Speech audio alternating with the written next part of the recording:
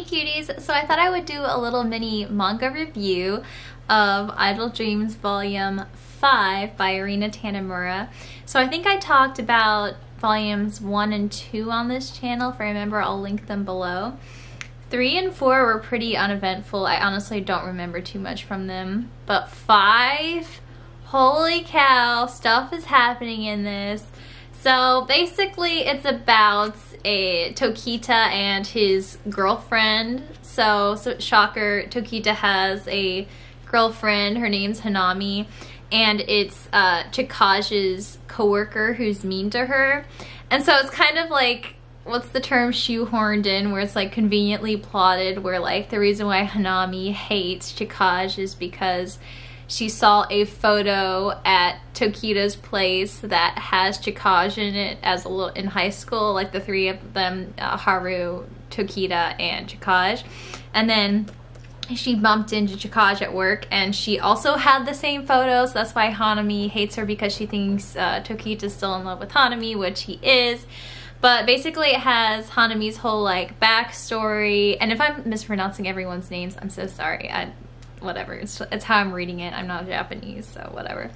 Anyways, so Hanami was like ugly in high school, or felt ugly, and people bullied her and like didn't like her or whatever, so she's really insecure. And then she meets Tokita and they have like a one-night stand, and it's just like, it's such a hot mess. And basically I feel like this is not a really healthy relationship between Tokita and Hanami, because basically he felt guilty about it, and then he started like a relationship with her because of that. And then basically she started acting all cuter and stuff because she felt like Tokita really liked her.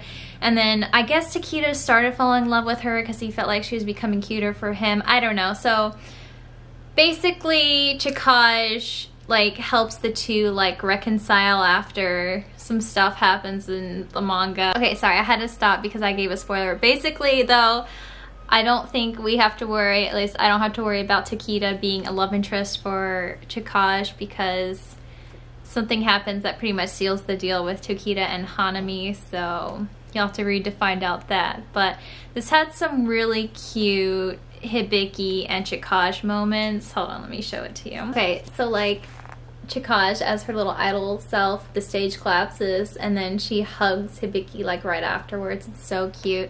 And in the manga, Hibiki's actually like, I want to write songs for you, that's what I want to do for like a living. And I was just like, And it was just super cute. And hold on, let me show you the moment from that. Like, look at this, when he says that, she's like, I didn't know you were in love with me, and he blushes or whatever. But like, look at that panel. These were some good panels right here. So I don't know, I just wanted to do a quick little review. So it seems like, so I hope Hibiki's actually doing the same thing Chikage is doing. He's actually like 30, because this is going to be really weird if she like marries a high schooler. Like, I was like, oh, I want them to get together or whatever, but I figured they wouldn't, so I was like okay with like pining for it. But now that Tokita's out of the picture and like Haru's like a total jerk or whatever, I honestly think Erina's gonna get Chikage and Hibiki together, which I don't mind, but I hope Hibiki's actually like 34 or something, or you know, like the same age as Chikage, because this is gonna be really weird. Like, as me, I'm turning 30 this year and I just feel really weird about this right now. So I don't know, I thought this was super cute though. This is probably my favorite volume so far besides the first volume. Let me know if you guys are still reading this. I'll hopefully keep you updated if I see a new volume and read a new volume I like. It doesn't come out again translated until like August. I'm like, oh.